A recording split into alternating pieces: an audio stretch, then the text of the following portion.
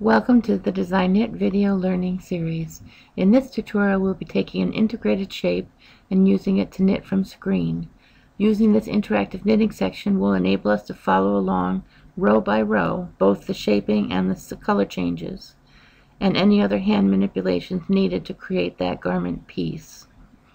First we need to integrate our shape with a stitch pattern. I've laid out our shape with the stitch pattern.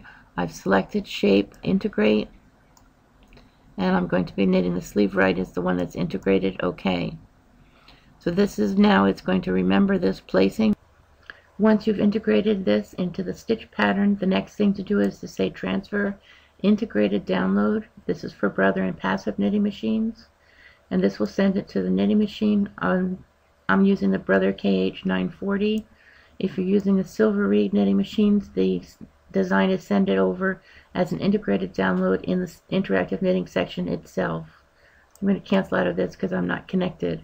Once we've finished this integrated download, then we proceed directly into interactive knitting. When I go to interactive knitting section, I'm going to knit this child's top as a shape file.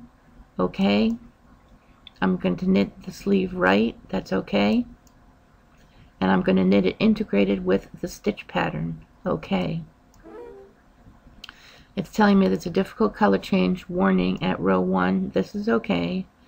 The color change is a Fair Isle, and it's only knitting one color in feeder A and no colors in feeder B. So I've knit here with the Ready Light, cast on left needle 41, right needle 41, and this is at the current tensions. If I change the tensions, these instructions and all of the instructions for the increases for this sleeve will automatically change for you for that particular gauge.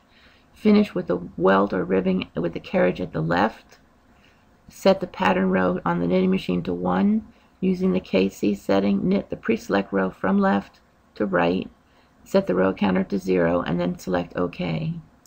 So I've knit the ribbing. I'm not connected to the knitting machine, so I'm going to cancel this. I've knit the ribbing in this navy blue.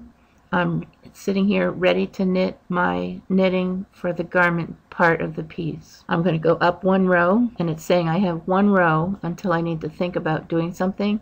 My row counter should say 1 because I've knit from here to here. I have stitch pattern here, number 2.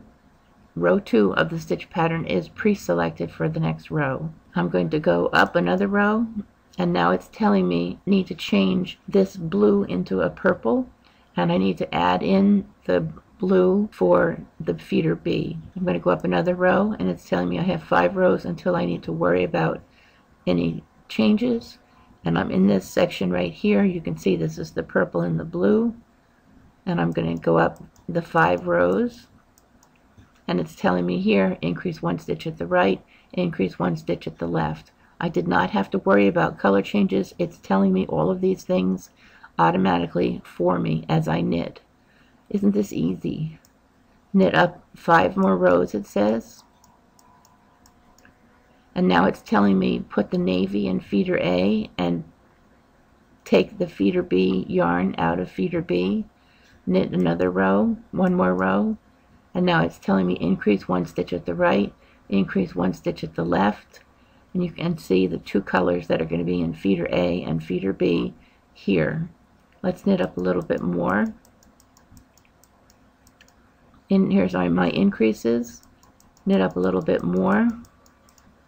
Here's some more increases.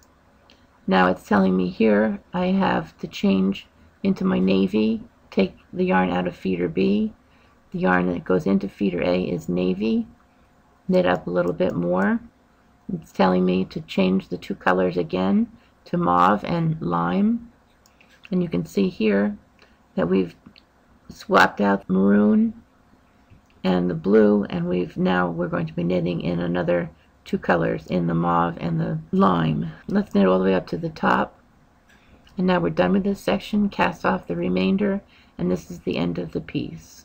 And we can cast this off either by binding it off, or we can take it off on waste yarn, or we can take it off on a garter bar. So we've knit all of this piece. It's followed all the instructions from the color changes that are complicated in this particular piece, and the color and the shaping information as well. Thank you.